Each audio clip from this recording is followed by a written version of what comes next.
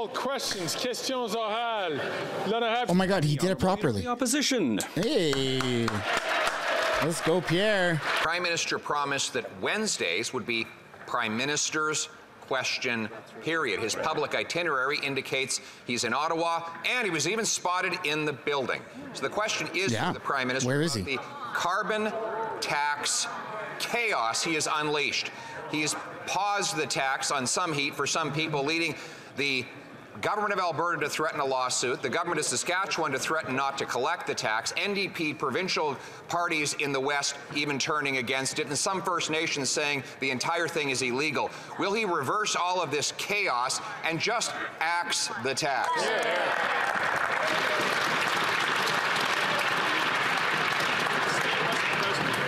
Dude, he's in the building. Are you kidding me? To answer the question, I just want to remind all members it's important not to do indirectly what you can't do directly. As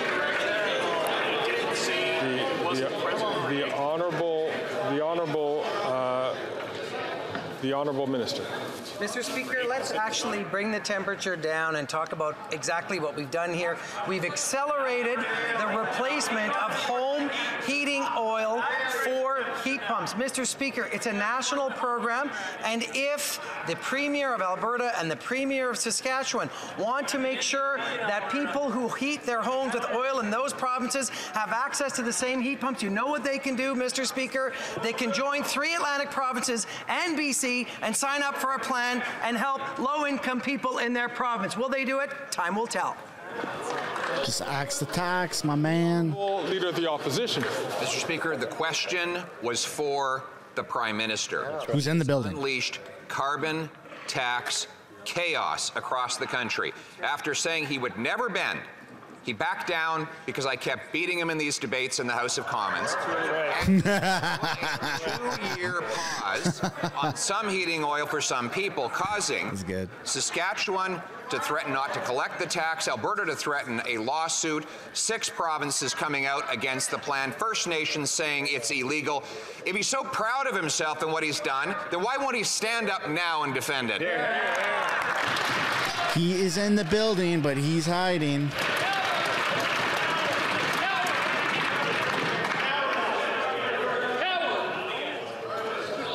Trying to dodge all accountability. And I ask all members, please, if you do not have the floor, to refrain from speaking so that we can hear the question and we can hear the answer. The Honourable Minister. Thank you, Mr. Speaker. The Honourable Leader of the Opposition seems to be too busy patting himself on the back to actually do his homework.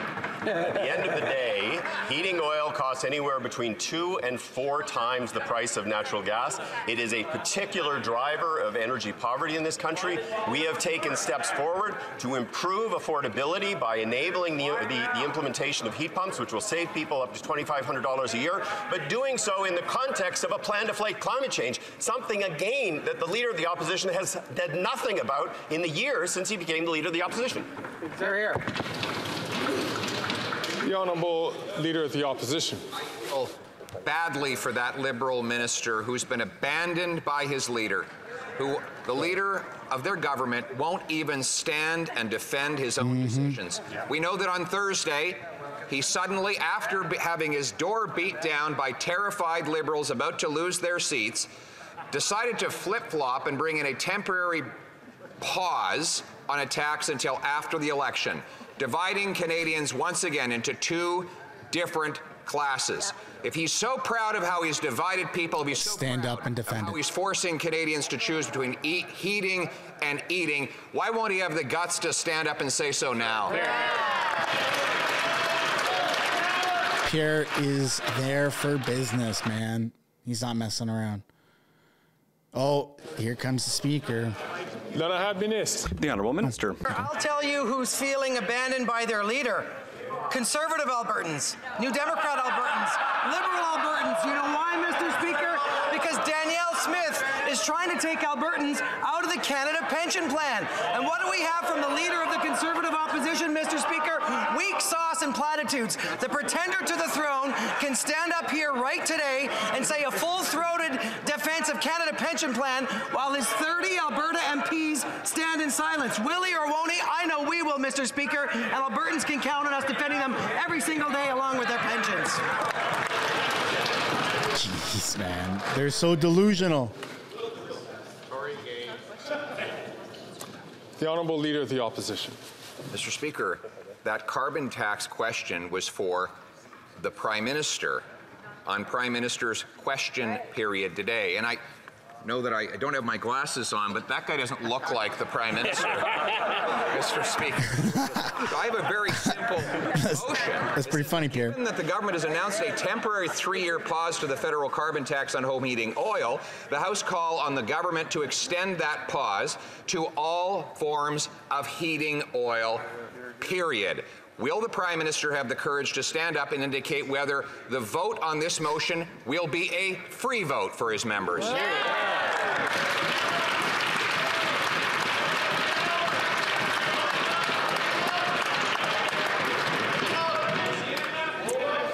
I'd drop a chat or a W in the chat for Pierre, man. That's pretty good.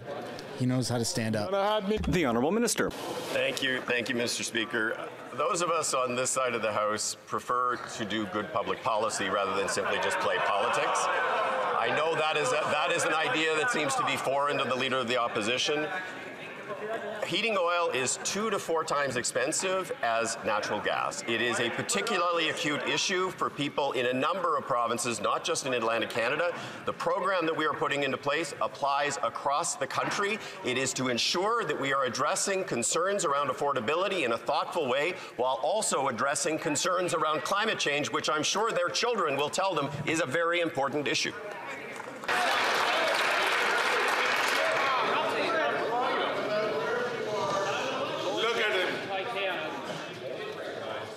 Again, colleagues, it is so important.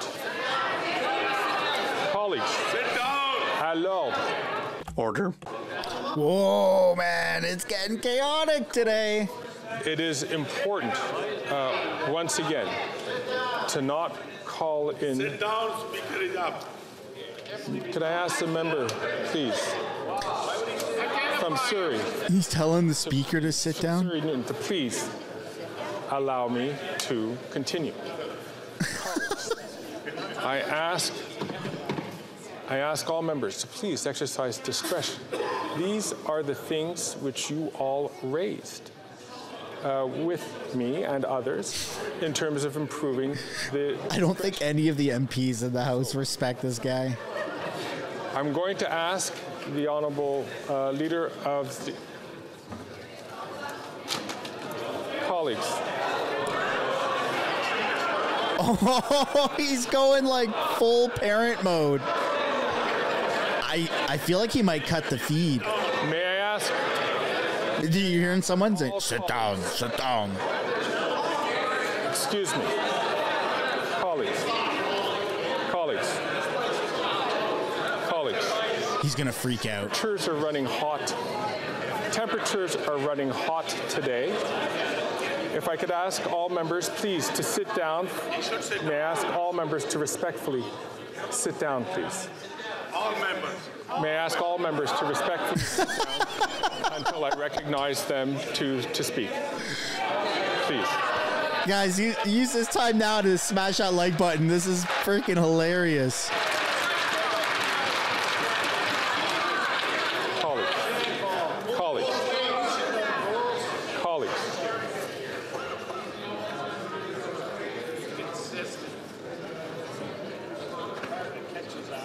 Oh my goodness. Colleagues. Dude, he's going like full... The Honourable Member... Dictator. The Honourable Leader of the Opposition. There you go, he caved in. Woo! Drop some apples in the chat. Speaker, how do you like them apples, Speaker? As these Liberal members watch their Prime Minister in a panicked huddle in the fetal position, shaking and trembling, that they are losing control of themselves. The last few days of carbon tax chaos has been very hard on them, and now their leader is defending them. The minister says we should let Canadians decide. So why don't we pause the carbon tax on all home heat until the vote, when Canadians will decide whether they want the Prime Minister's plan to hike the tax 61 cents a litre, or my common sense plan to axe the tax for everyone forever?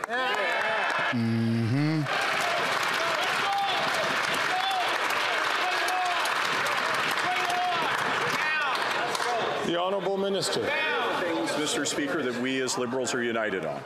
We are united on the fact that the Leader of the Opposition is trying to destroy the action that our government is taking on climate change, not only our government, but governments across the world that are finally turning the tide, because he wants to go back to the time when they were attacking climate action. Mr. Speaker, we're united in the fact that we led the G7 in 2020 and 2022 in growth, that we're going to be #1 again in 2024, that 64,000 jobs were created in Canada. Which country would he change places with? When he denigrates Canada, what country does he think better? Because this is the greatest country in the world, and we will stand up for it, Mr. Speaker. He almost knocked over his water. Holy smokes!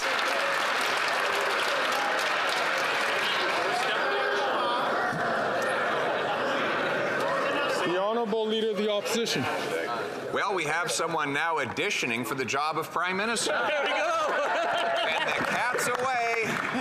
The mice will play, but we don't need any more of this chaos. The NDP would actually do its job and hold this government to account.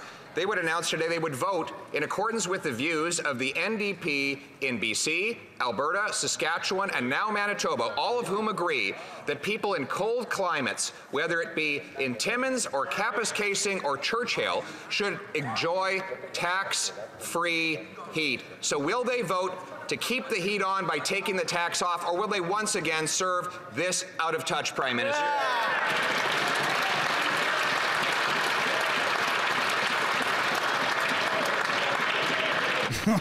Holy smokes. Thank you, Mr. Speaker. As I've said a number of times, and perhaps the Honourable Leader of the Opposition has not heard me, the home heating oil is up to 4 times as expensive as natural gas. It creates challenges with respect to affordability for Canadians.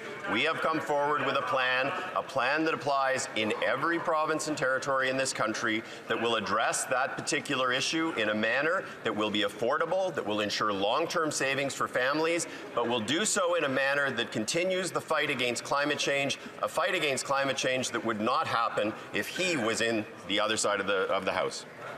For the Prime Minister, his lone Liberal MP in Edmonton was asked, quote, Western Canada, that they're being left out of this whole home heating oil and the exemption for home heat from the carbon price. Should natural gas be added to that?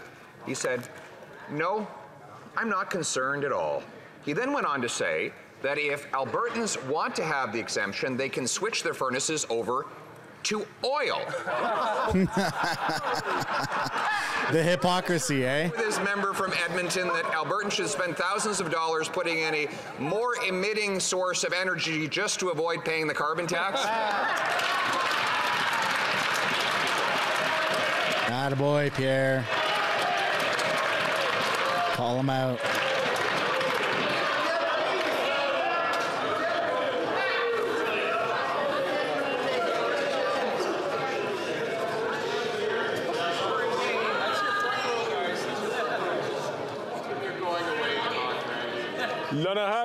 The Honourable Minister. The hockey team that plays in my home city is called the Oilers, and we just handed a defeat to his former team, the Flames. But that being said, Mr. Speaker, if I miss... Who cares? Albertans right now can actually use a federal program to go from natural gas to a heat pump with a $5,000 credit from our government or a $40,000 interest-free loan. It's the Green Homes Program, it's the Green Loans Program, and if Premier Smith wants to extend free home pumps to Albertans to get off of heating oil, she can join Atlantic Premiers and work with the feds to make exactly that happen. This guy's really trying to talk about hockey. The Honourable Leader of the Opposition. I can understand why the Prime Minister didn't want to stand up and defend that comment from his Liberal member. But this comment is similar to what we heard from Paul McLaughlin. He's the President of the Rural Municipalities of Alberta. And he said, and I quote, "If I have an understanding that I can buy heating oil, which is effectively kerosene, and I can buy it with no carbon levy, I will change all my grain drying and my barn heating to heating oil." I'll tell you right now, there are folks doing the math. So the government is now incentivizing farmers to spend money shifting from natural gas drying and heating over to oil heating, which has higher emissions. This makes no sense. Why won't he just shake off this lunacy and axe the tax?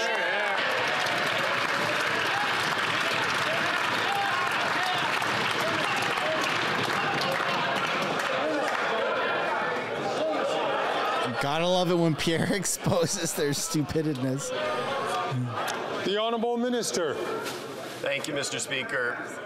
Heating oil, perhaps the honourable member does not understand this, heating oil is 2 to 4 times as expensive as natural gas. It is a particularly acute issue with respect to heating and affordability.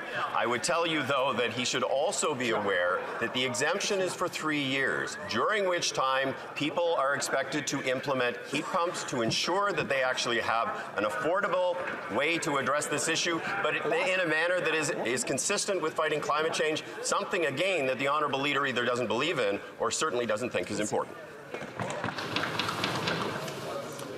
The Honourable Leader of the Opposition. While the question was for the Prime Minister, I'm glad this member answered, because he reminded Atlantic Canadians that it is just a pause and that if they re-elect this Prime Minister, they will get a massive tax increase on their home heating oil. And where is all the money going? We now know that 60% of Canadians pay more in carbon taxes than they get back in rebates. The difference is funding this wasteful government. We now know that a senior member of the Liberal government's bureaucracy compared their billion-dollar green fund to the sponsorship scandal, saying that it was massive incompetence. Who got rich and who will have to pay? That's one thing that we do want to know, is where does the money go as well? The Honourable Parliamentary We have the right to know that. Thank you very much, Mr. Speaker. The Minister of Innovation welcomes the decision of the Auditor General to conduct an audit, and he also welcomes the invitation that he received to committee next week, where he will be answering Conservative questions with respect to this entire issue, Mr. Speaker. I would also note that the organization has agreed to cooperate fully and is enabling all documents and information to be provided to the Auditor General. Thank you, Mr. Speaker. The Honourable Leader of the Opposition. Now the carbon tax chaos continues. The incoming leader of the Liberal Party, Mark Carney, has weighed in and said that he, quote, "I would have looked for other ways to provide support than the route chosen," not least of because what is important is that clarity in terms of the overall plan, the overall direction. So now we have an incoming Liberal leader taking pot shots at an outgoing Liberal Prime Minister who is in hiding. How much longer can Canadians deal with this carbon tax chaos before we get an election and choose a common sense Conservative?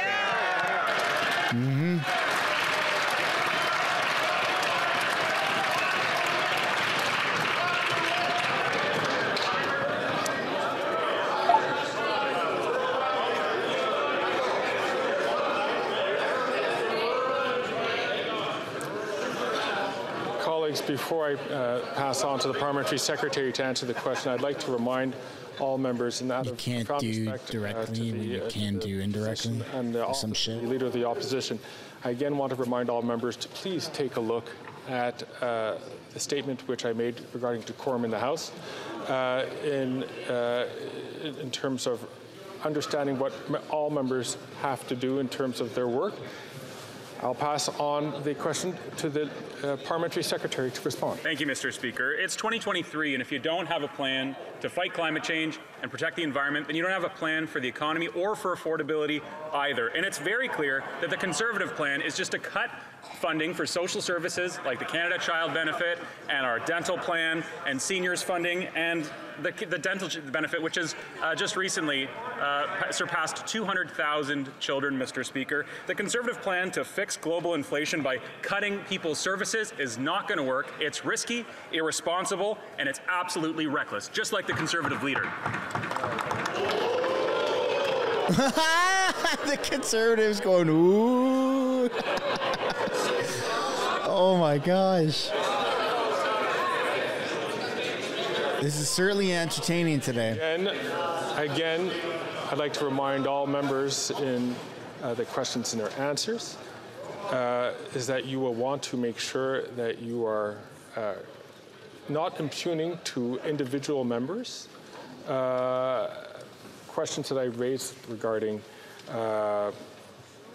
he doesn't even know what he's trying to say. Intelligence or even the presence in the House. I ask all members, please, to exercise some great restraint and decorum. We can have passionate debates in this House, and there are ways which we can do so within the rules that have been established by this place. The Honourable Leader of the Opposition. Mr. Speaker, instead of answering my questions and engaging me in debate, the Prime Minister forces yet another random Liberal to read off PMO talking points about the carbon tax chaos that is unfolding in this country. He's got one province threatening lawsuits, another not collecting the tax at all. He's got NDP provincial governments and parties turning against him, even though he's in coalition with that same party. Will he end the carbon tax chaos and agree to my motion to simply treat every single Canadian equally and take the tax off so that Canadians can keep the heat on? It's somehow a controversial statement when it should not be. Thank you, Mr. Speaker. I'm not sure that the honourable member is actually listening to the responses, but at the end of the day, heating oil is 2 to 4 times as expensive as natural gas. It is a particularly acute issue with respect to affordability. We have come up with a program that will enable folks to be able to put in place something that will save them significant money while being consistent with the fight against climate change. It is, I would say, appalling that in this day and age, we still have a party in this chamber, the Conservative Party of Canada, that has no policy and not even any belief in the reality of climate change. It is time that that changed, and Canadians will make that happen in the next election. Yeah. No, the Honourable. They will be voting Conservative. Mr. Speaker, Prime Minister said he would have Wednesday Prime Minister's question period, that he would show up for work and answer questions. But here we are less than a week after. He had to back down and pause his signature policy, the massive new carbon tax. His plan now is to quadruple that tax to 61 cents a litre, forcing seniors everywhere to choose between eating and heating. If that's really the right thing to do, then why doesn't he have the guts to stand up and defend that policy before Canadians here and now?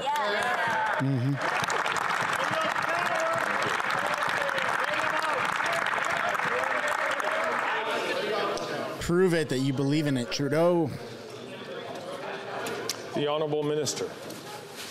Thank you, Mr. Speaker. The price on pollution is one part of a comprehensive approach to addressing the climate issue. It is implemented in a manner that is affordable. The majority of Canadians get more money back than they pay on the price on pollution. Having a thoughtful approach to climate change is an important part of being a real and realistic political party in this country. You cannot actually have an environmental policy without a climate policy. You cannot actually have an effective economic plan for the future without recognizing the reality of climate change. It is time they entered the modern era.